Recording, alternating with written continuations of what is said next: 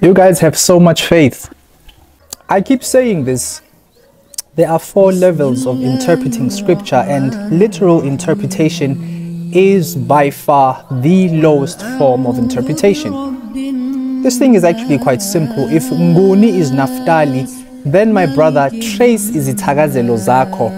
Put the Bible down and trace iziThakazelo zakho and NGuNi back to Naphtali. It's quite easy to just take a verse and say, we trace back to here.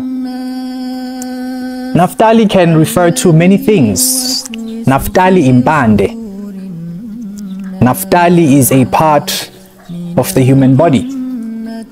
Naphtali is a certain portion of stars in our night sky, in the Mezaroth, the wheel of Jacob. And unlike mythological dramas, we do not have to guess how old NGuNi, we don't have to guess where NGuNi comes from. Get this book. There's a chapter in here called The Blot of Zimbabwe, or Zimbabwe, excuse me.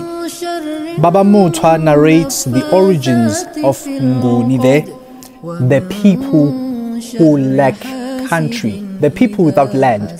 That's what he says NGuNi actually means. And unlike mythological characters, we actually know the origins of NGuNi. We know the origins of the dialects of NGuNi. We know, for example, that Zulu is nothing older than 200, 300 years. Get the book, read it, specifically that chapter, page 204, I believe. Then we can talk further.